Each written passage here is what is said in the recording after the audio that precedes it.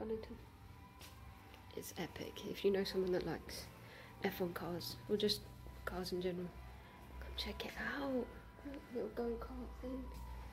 This room is amazing. This is my hubby's Christmas present, but he didn't use it. So we're using it on our anniversary. But I get a nice hotel break. We've been to the gym. We're gonna go swimming later. There's bubble tea not far from this place, and I love bubble tea. And just generally, I don't mind looking at cars for a little bit. Keeps him happy. Look at this room. Epic. So anyway, bubble tea, swim, really nice meal. Good day.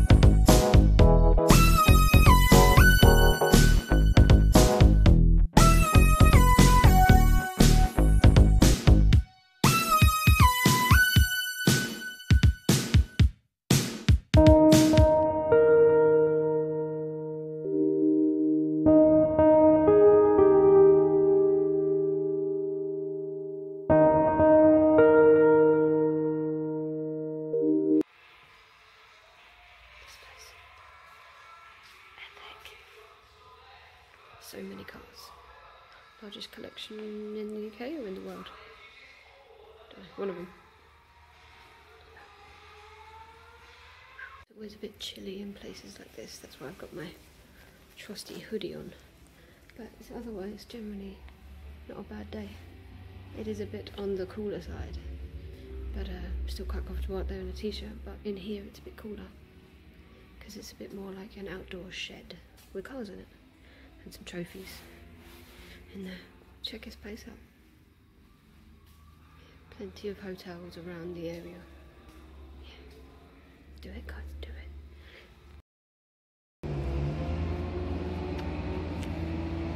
What's going on, guys? So, it's been a good day. The F1 museum is really, really good if you're into that sort of thing. It's probably more for the guys, unless you're an F1 fan and you're a girl. Yeah, and then we went to Situ Derby, and we had some food and I had 2 bubble teas from Miss Coffee. If you're a bubble tea fan and you're in the area, check it out. It's the best bubble tea ever. I'm in the changing rooms now. I'm just done a gym workout. I'm gonna go for a swim. It's no secret that I'm not the most body confident woman, especially not since having my daughter, but there is no shame in not having a bikini. If you're a woman and you don't like your body and you wear a swimsuit, wear a swimsuit. Now I'll just show you. It's an old one. It kind of has tiny shorts on top. It's an old one, but instead of being up the crotch, it has legs.